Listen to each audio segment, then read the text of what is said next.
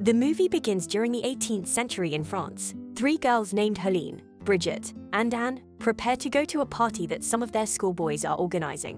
When they get there, a guy named Gaspard approaches Anne to introduce himself and suspects he's only interested in her body.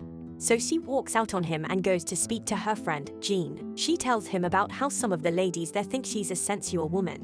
In literature class, the lecturer, Professor Bornick, asks Anne to describe the poem they are studying, which she does perfectly. After class, Brigitte and Anne express their fear of the upcoming exams, but Anne promises to help them study. When Anne gets home, she realizes that she hasn't gotten her period for 3 weeks and gets worried. She travels home to see her mom, Gabrielle, and heads to her bar. At the bar, Gabrielle complains that she looks pale and tells her she's running a fever. She soon returns to the dormitory and goes to see her gynecologist, Dr. Ivinsky. She denies ever having made love with a man, but he tells her she's pregnant. She tells him to do something about her situation, but he tells her he can be jailed for that and warns her that she can lose her life in the process.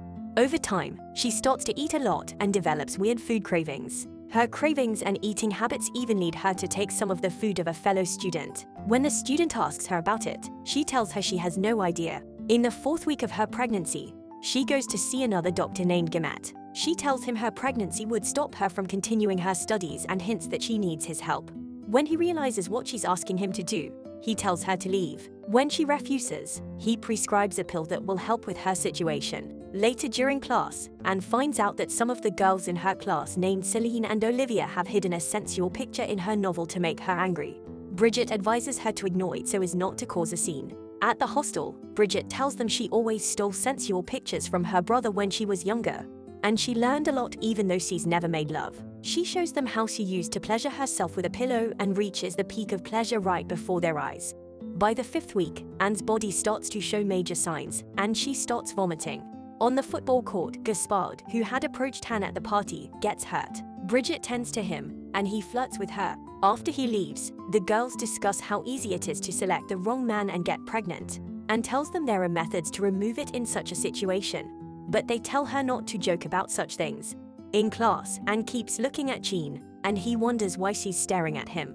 After class, he approaches her, and she tells him about her situation. When she asks him if he knows someone who successfully removed a baby, he walks away from her and tells her to leave him alone. When she insists, he lets her follow him home. At his house, he asks her about the man who got her pregnant, and she tells him he's an out-of-town student that she met in a bookstore. He asks her if the boy knows about her situation, but she says she hasn't told him. He starts to ask personal questions about how good it felt, but she tells him it's none of his business. He tells her he didn't expect her to do such a thing, but she says it only happened once. He tries to make out with her since there's no risk of her getting pregnant again, but she angrily leaves the house.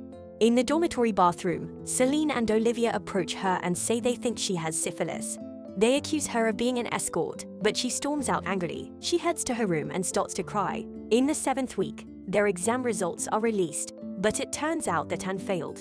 After class, Professor Bornick asks her what the problem is since she's been doing well in her studies before this exam, but she doesn't say anything. He tries to find out if she's going through anything, but she remains mute, and he tells her to try to improve her grades. Out of frustration, Anne goes to a bar and gets tipsy. Gaspard comes to take her for a walk, but Brigitte and Jean stop him. Anne goes home sad, and her friends ask what's wrong with her. When she tells them she is pregnant and intends to take it out, Brigitte tells her to do as she likes, but tells her they won't be a part of it since they can't go to jail with her.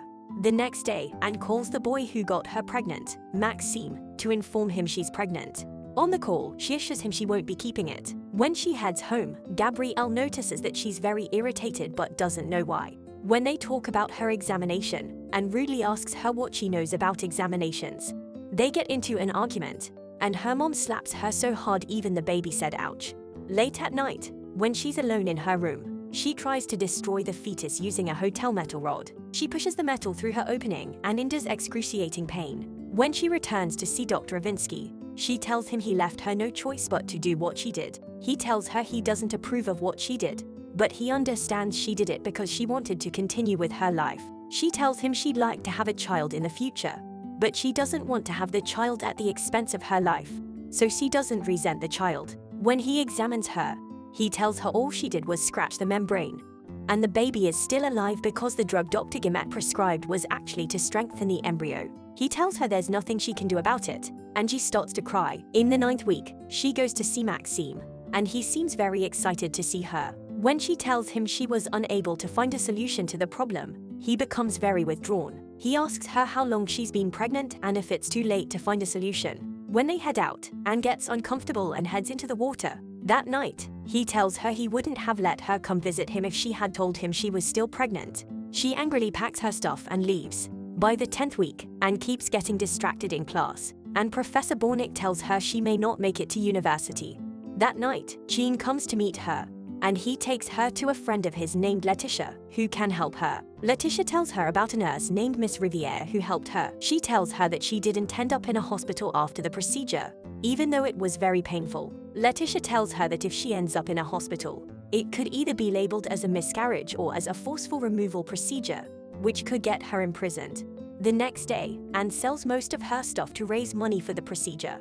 When she raises enough money, she calls Miss Riviere and books an appointment. At night, she heads to the bar and runs into Gaspard. He asks her why she looks disturbed, and they soon leave the bar together. At his home, they both make love. When she gets back to the hostel, Helene confesses that she got into a relationship with a man last summer. She explains how she was ashamed of herself, but the desire was stronger, and the only reason she didn't get pregnant was just pure luck. Helene sympathizes with her situation and hopes she finds a solution, and heads home to be with her family. During dinner, she stares at her parents in amusement and is glad to find them happy.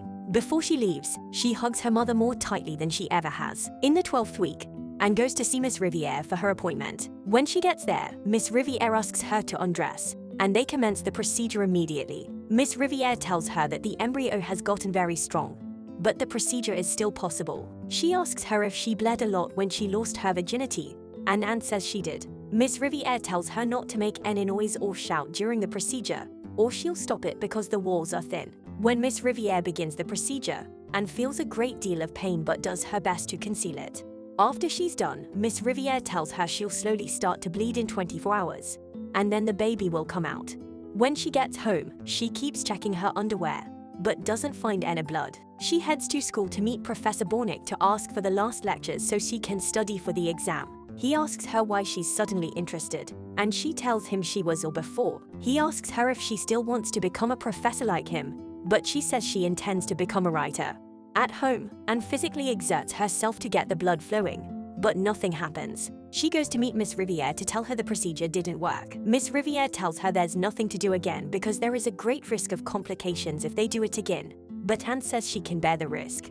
After the procedure, she struggles to get to her front door. Late at night, she starts to roll around in her bed due to the pain. Olivia finds her in anguish, but Anne asks her not to tell anyone. When she feels the baby coming, she runs to the bathroom, and it drops into the toilet. She asks Olivia to get the scissors from her room and help her cut the umbilical cord.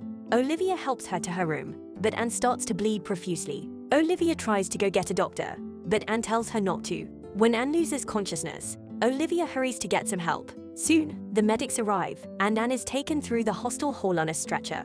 At the hospital, the doctor labels it a miscarriage. Months later, Anne heads back to school to write her final exams. The doctor at the end who labeled it a miscarriage really helped her out. Anne would have been imprisoned. It's crazy to think that this type of situation can actually happen in the United States right now with Roe v. Wade being overturned.